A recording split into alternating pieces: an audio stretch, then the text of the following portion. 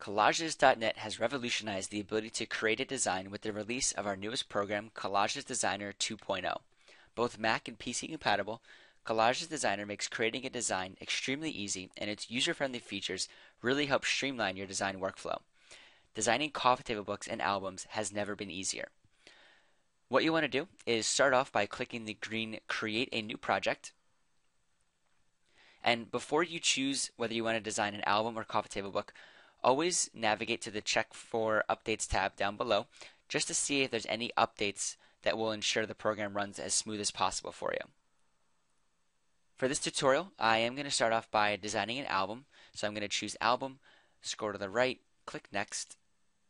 And you'll notice as you scroll through the different products here, in version 2.0, we now have images for every product. So as you choose your products, for this one we're going to design a photographic cover album, and click Next. You'll see that we have pictures for all of the sizes available. Now before we go any further, you also want to click on the Information tab for any additional details or information on the product that you're ordering before you start designing. So we're going to choose 12 by 12. We're going to go Next. And the next step is going to be choosing your pictures. What you have the ability to do is choose individual files or a folder. For the tutorial, we're just going to choose a folder. After the images load, you just want to click Next, and then give your project a name.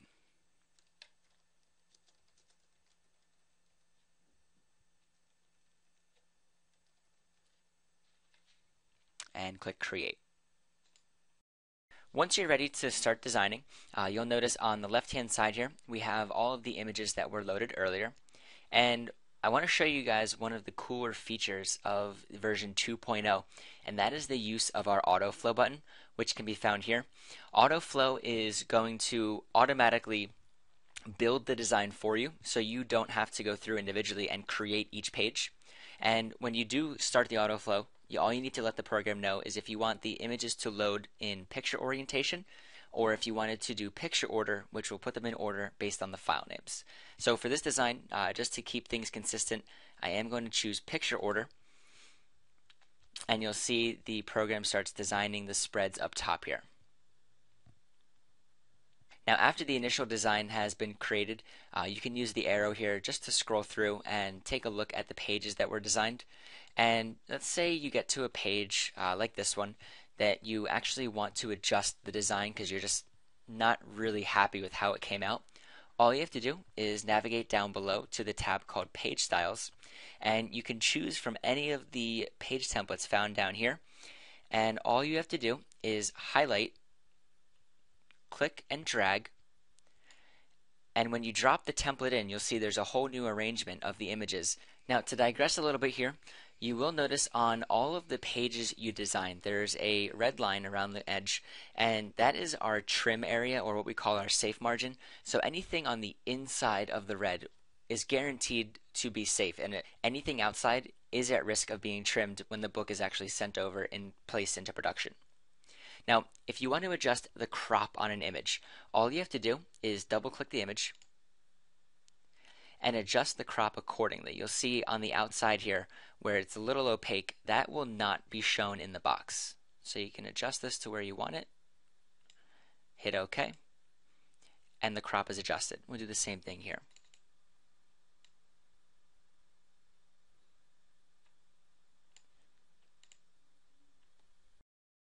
To add a background to one of your spreads, click on the Backgrounds tab.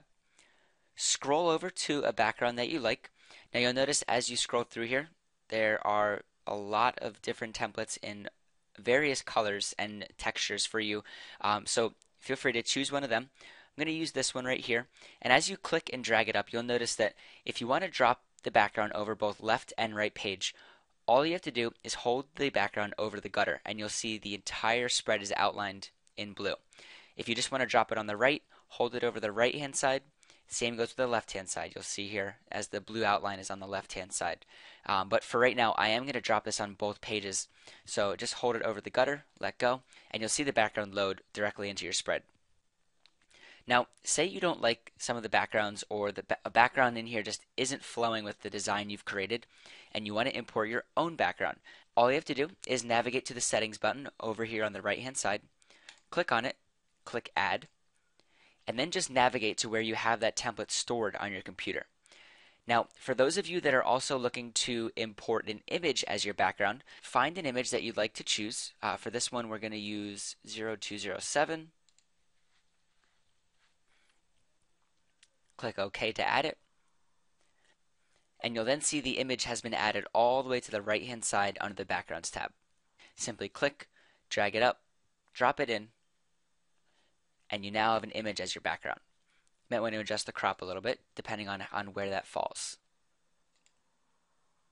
Now, one other cool feature that you can do on top of adding an image in as your background is if you want to turn down the opacity, all you have to do is navigate to the opacity tab found on the right here.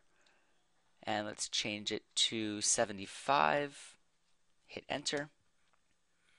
Now, while we're already over here on the right-hand side, you'll notice all of the tools that are available here. There's a lot of different tools for you to play around with, so feel free to scroll through these buttons and just familiarize yourself with some of the options that are available.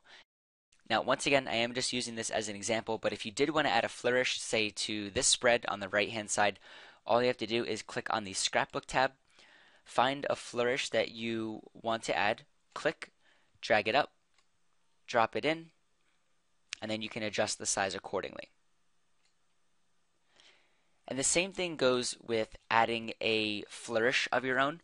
If you find you don't see a flourish in here that really fits well with your design, all you have to do is click on the settings button, just like adding a new background or an image, click add, and just navigate to where that flourish is on your computer. Another really important feature in version 2.0 is the ability to save a spread or page layout, as you see here, as what we call your favorites. What this allows you to do is build a library of certain template designs that you can easily access without having to scroll through all of these designs here. So to do this, say for example you want to save this as one of your favorites. All you have to do is navigate to the Settings tab found here, click on Save Spread as Page Style, and say you want this to always be the fourth page. You just call it Spread 4. And then click OK. And this way, after you save it, you'll notice it's found all the way on the right-hand side, and you can easily access it just by scrolling all the way over to the right-hand side here, clicking it, and then dragging it back in. Now, before we export the design to make a PDF proof, one last important feature I want to point out is the ability to change the product. So say for example you are designing this album, it's a 12 by 12, and you want to change it to another size. All you have to do is click the change product button and choose from the list here to a size that you want to change your book to. And now the last step before checking out, and one thing we recommend, is creating a PDF proof of the design so that you can email this to your customers. All you have to do is navigate to the upper left-hand corner, click File, Create Proofs, and you just need to let the program know where you would like to actually save the proof on your computer. After you save it, simply add it to an email and send it to your customers for review before you place the order. So finally, after you have reviewed your design with careful attention to image resolution and trim lines, what you want to do is click the green shopping cart so that you can check out.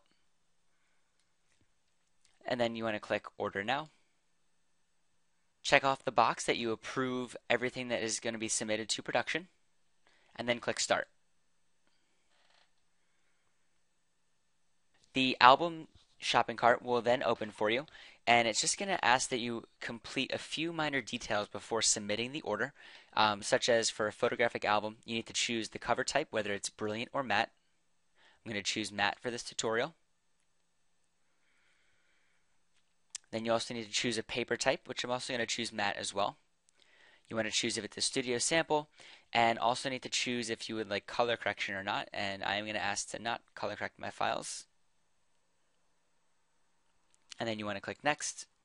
Give one more final review of the order, click checkout now, and then you want to fill in your shipping and billing address as well as the shipping method you'd like to have the album shipped. Last step before we send the order over is to just give one final review and also choose your payment method, whether that is coupon code, a credit card on file, or if you have any reprint credit from reprint orders placed, you can use that as well. Once everything looks good, you want to click Submit Payment. You'll then see your order receipt, and then you're brought back to collagesDesigner 2.0, where your design will actually be exporting over to our server.